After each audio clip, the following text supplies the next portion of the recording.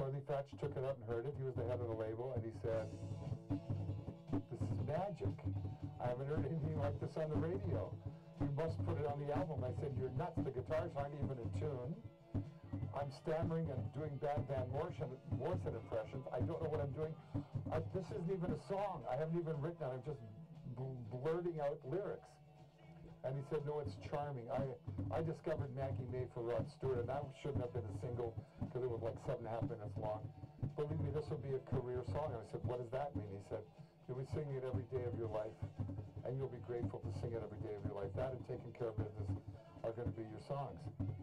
So I relented and put it on the album, told him he was wrong. I thought it would never get any airplay. It went to #1 in 22 countries. His BTO's only single million seller. We sold millions of albums, but this is like a real single. And got covered in maybe 10 or 12 different languages. German, Bavarian, Finland, everybody did the